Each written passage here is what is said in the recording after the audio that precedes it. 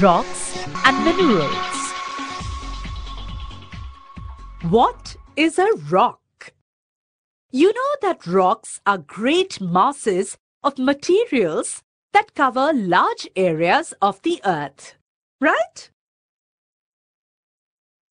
They are solid physical and chemical units forming large portions of the earth's crust. The smaller rocks are only pieces broken from larger rock masses that may extend for many miles. Such pieces are called samples, and by studying them, we can find out how these rocks were formed and in what ways they differ in their structure and composition. So let's find out all about rocks.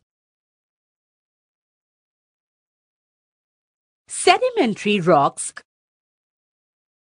Sedimentary rocks are formed from deposits of sediments.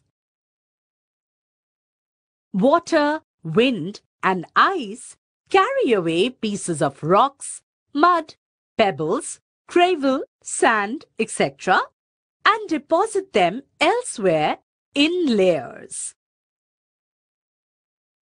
As more materials pile up on top of one another, the pressure of the upper layers hardens the lower layers, which forms into rocks with the passage of time. Sedimentary rocks are mostly formed from the materials brought down by the streams, forming into rivers and eventually flowing into the sea. Small animals and plants that drift down along with the water also get buried in these rocks. In course of time, they form fossils. Some sedimentary rocks are formed from materials precipitated from solution in water. These are called chemical sedimentary rocks. Example, limestone and dolomite. Examples of sedimentary rocks. A. Conglomerate. Now this is a coarse-grained rock formed from gravel, stones, pebbles, and even boulders which have solidified. In this rock, stones and pebbles are cemented together to form a hard mass which can resist weathering. B. Sandstone. This consists of grains of quartz and sand cemented together.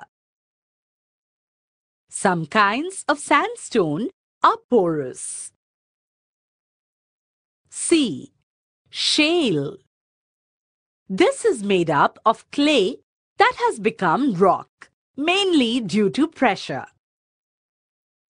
It consists of parallel layers which readily split into flat pieces. D. Limestone. Limestone is a fine-grained, fairly soft rock made up largely of the mineral calcite. It may also contain pieces of animal shells. E. Dolomite. Dolomite is like limestone but contains magnesium also.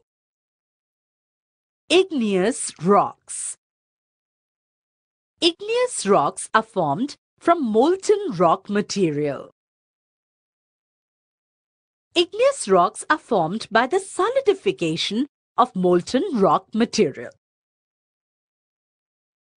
The hot liquid mineral mass called magma comes out from deep inside the earth through volcanoes and cools down to form rocks. Now these rocks may have a fine or coarse texture. Igneous rocks contain minerals like mica, feldspar, and quartz. They also contain silica, iron, and magnesium. Examples of igneous rocks. A. Granite. This is an acidic, light-colored rock composed mainly of quartz and feldspar. It has coarse grains. B. Pumice. This is formed by a very quick cooling of lava and has a sponge-like structure because of trapped gas bubbles.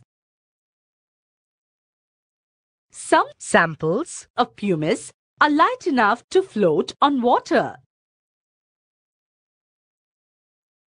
Metamorphic rocks. Heat and pressure bring about both physical and chemical changes in the rock-forming minerals. The rocks may be greatly altered by the action of these two factors. Examples of metamorphic rocks. A. Slate. Slate is formed from shale by the action of heat and pressure on it. It is very fine-grained and splits into thin slabs very easily.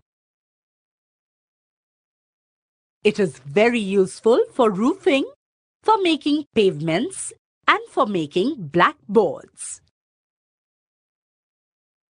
B. Marble. Marble is formed from limestone.